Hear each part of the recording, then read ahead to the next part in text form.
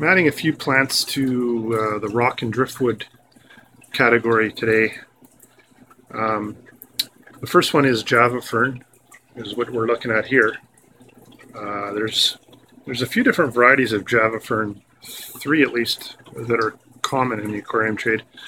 There's just regular Java fern, there's Java fern narrow, which is this one, and then Java fern trident, which is even thinner than this.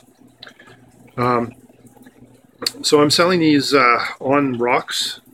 They're just sort of separated out a little bit, so you know, if you don't want to spend $12.99, $13.99 or whatever it is for a full portion of Java fern, and you know you're not sure how it's going to work or if it'll do well in your tank, you don't want to risk spending all that much. You can go for this option here. So it's a little bit of a smaller portion attached to a rock, and it'll probably be around $4.99 or so.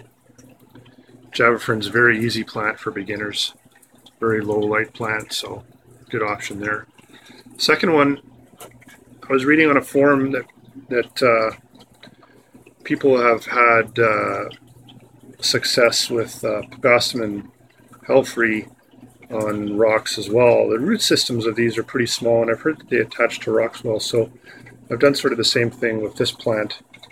I've attached a few off to rocks here. So again, this is another option if you don't want to spend, if you're not sure you want to spend all that much money on one plant, and this gives you the option to sort of spread out your buying power to multiple species if you go with something like this. Again, this will be $4.99 or so. So those will be on the site. They should be on the site by the time you're watching this video.